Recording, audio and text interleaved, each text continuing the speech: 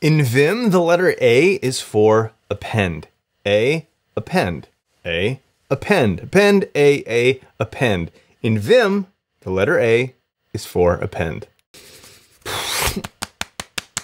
How's it going? Today is day number 3 of Vim Alphabet. I'm Chantastic. I am going to teach you the whole alphabet in terms of Vim. If you missed the primer videos, how to get in and out of Vim and kind of why you should learn Vim, those are earlier in the playlist. I'll link that below. Today we're talking about A. Now, A just happens to be the first letter in the alphabet, but it happens to be the one of the 3 ways to insert into a document. Now you might be asking, what the heck does it mean to insert into a document? Every time I open any other code editor, it just lets me type into it.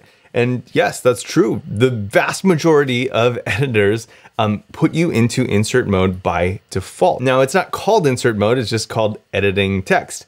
But Vim has a different mindset entirely about how you should use an editor. The default mode of most editors is just one of the modes in Vim. When you go into Vim, you enter into command mode or normal mode, as a lot of Vimmers call it. So normal mode or command mode.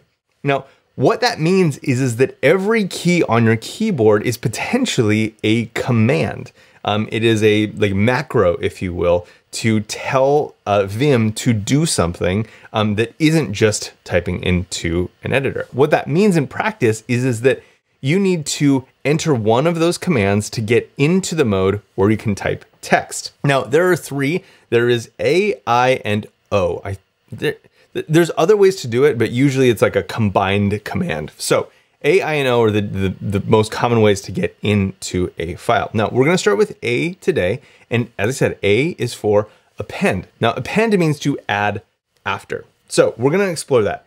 One of the ways that you'll find yourself in Vim needing to add text is in git commit. So I have added a file into our git history here. So if I try to git commit, I'm going to be brought into Vim. Now this right here might have caused you a lot of anxiety if you were trying to do more stuff in the terminal. I totally understand, because you start typing and you get like little red flashes on the bottom. Maybe your thing makes some noises at you. What it's not doing is typing. Like even if you hit space, it kind of progresses you along. You can use your arrows. Oh, there's one of those beeps.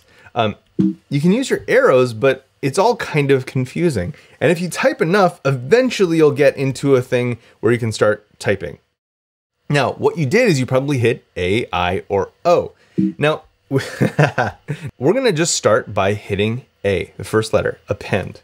And what that does is it puts us into insert mode. Vim will tell you when you're not in command mode, which mode you're in. So we are in insert mode right now, and that is what allows us to make a commit message. So we've done that, but now we are in insert mode. So as we learned yesterday, how to quit, if we type :Q now, well, that just gets added as text.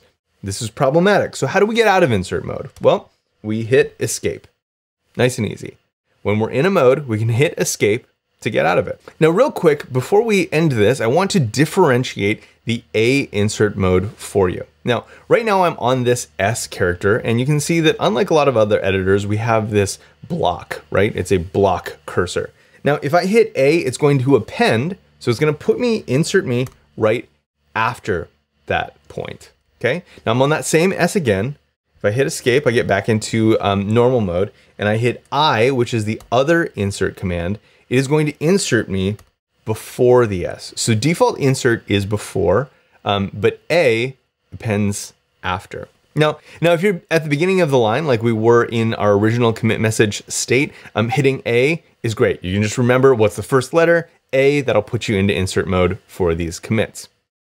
There's one other thing about A, and that is the capital A, and the capital A also appends. But what it does is it does so at the end of a line. So instead of having to navigate to the end of the line, we can do a capital A, add our period, escape, and we're out.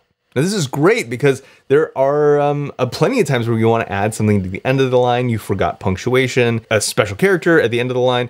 I use this command all of the time. And it's very easy. Capital A appends at the end of a line. Now, as always, if you need more help, you can type :help in normal mode or :H and A, and that will tell you everything that you need to know. Now, with capital A, there is a count part of this. If you're more advanced in Vim, I leave this as an exploration point for you.